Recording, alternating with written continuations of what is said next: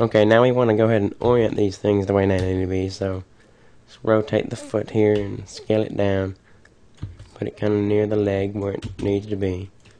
Now we're going to do the body. It doesn't quite look like we'll be able to quite UV projection of the body. We can go ahead and stick the axis, orient the axis back to normal here. Make sure everything else is normal.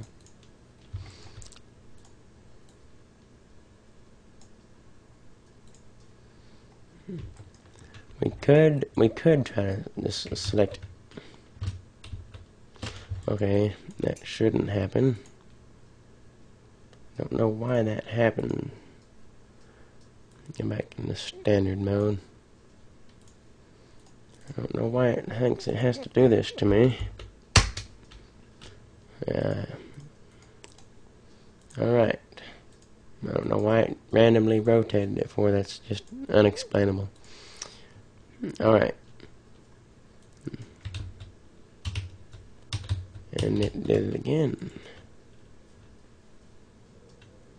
Okay.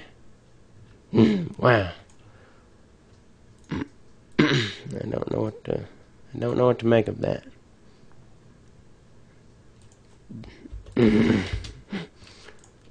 So I'll make sure it doesn't move. That should handle that. Maybe. Alright. Maybe we can actually continue now. Alright, we could go to the projection, we could go to cylinder, but we see we have a big hole here, big old gaping hole where we have half of our model right there. So instead of doing that, what we're going to do is probably use the frontal projection of the body. So I'm just going to select these, and we don't want any of the back. Alright, that's good. The back is, nothing of the back is selected.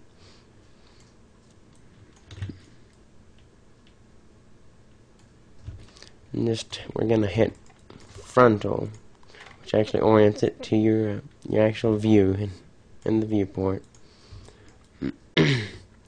The reason why I'm using this is because we would actually like to attach the arm to the body.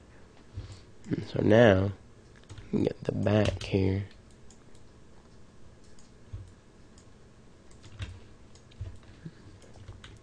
And go to frontal on that.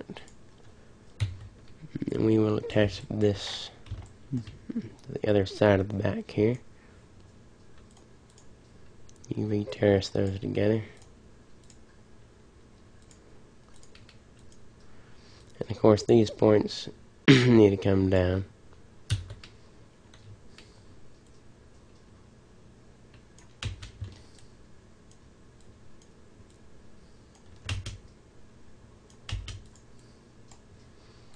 And we now need to go ahead and relax these.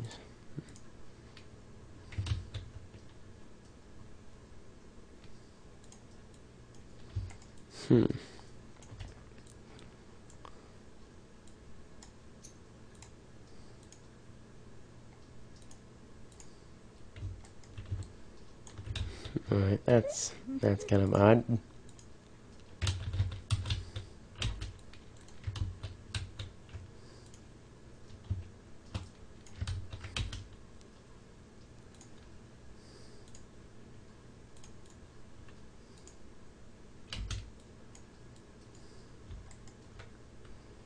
What do we have here? Oh, okay. Yes, that makes perfect sense. Alright. Sorry about that. We want here the other side.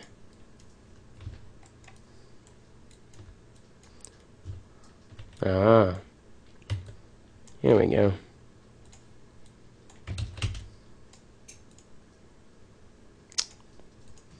UV terrace those together. Of course, just one. The other one will actually be attached to the leg. We can just leave those be the way they are. But we will probably go ahead and continue this.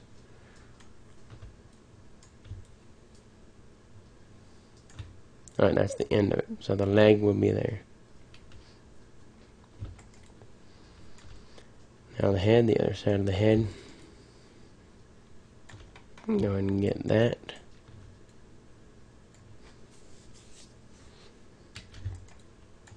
Frontal.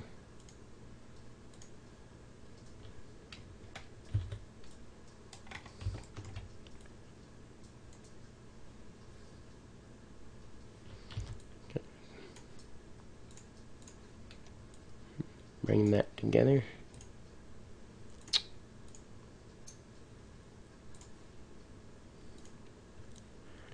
Relax this a bit. Let's go ahead and keep the border points together for now.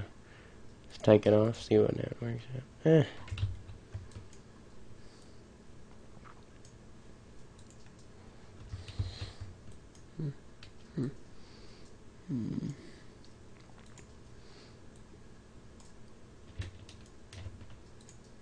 There we go.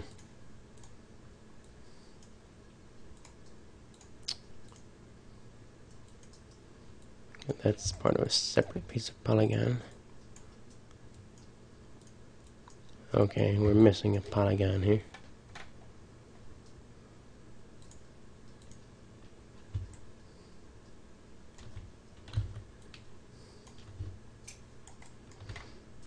Yeah. We're just going to slap that in there.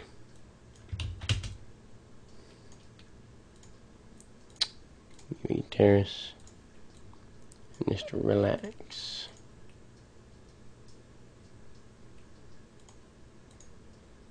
There we go.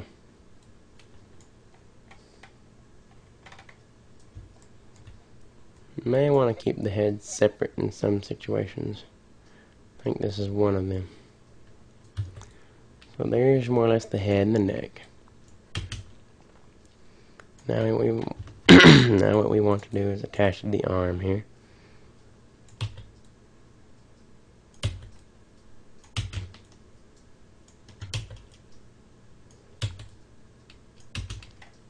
So notice this is actually the neck here.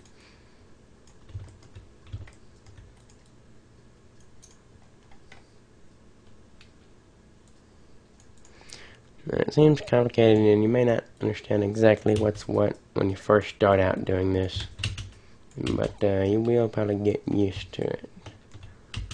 I mean, you don't need to be picky about things because you can always find out where something needs to be if you don't immediately understand what's going on. You can always look at the polygons. So that's that polygon. That's that polygon. So those two go together. And I see we're missing a couple. That was the issue I had before. Okay. Those need to come down.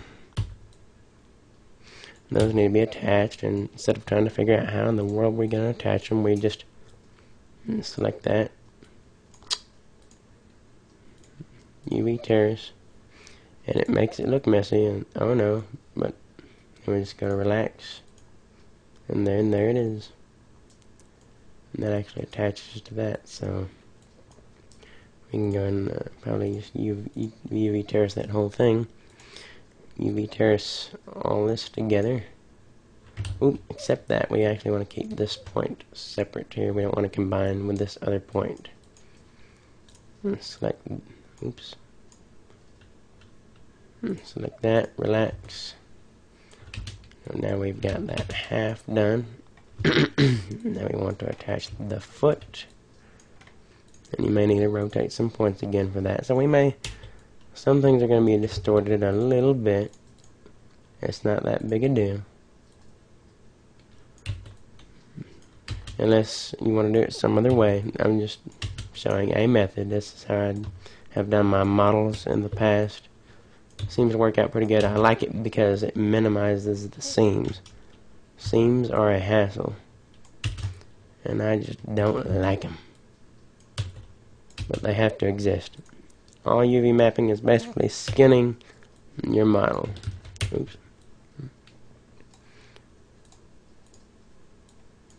Laying it out on a flat surface.